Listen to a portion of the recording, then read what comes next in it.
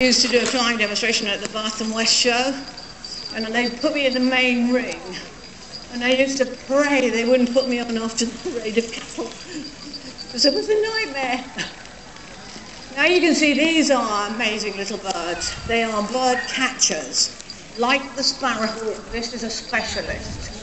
Unlike the Merlin, unlike the kestrel that will take small birds and will take mammals and will take insects, the Merlin pretty much sticks with, I can't see a thing, he's coming out of the sun, sticks with birds. And you can also see, when we fly this bird, the house martins start to come in. Now he's really going well.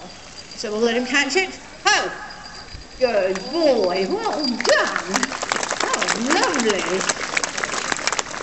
Now if you've got good eyesight, you can see he's puffed, but you have to push them a little bit hard to get them to puff, because otherwise they will never get fit. But I was really pleased with that. Oh, it's lovely. Unfortunately, on the 15th of this month, I've got to go to India on the vulture work, and I really don't want to leave you.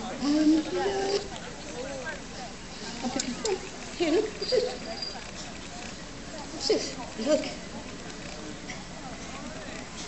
What's this? Yeah, look, that's lovely. Delicious. Best tuna beef. No.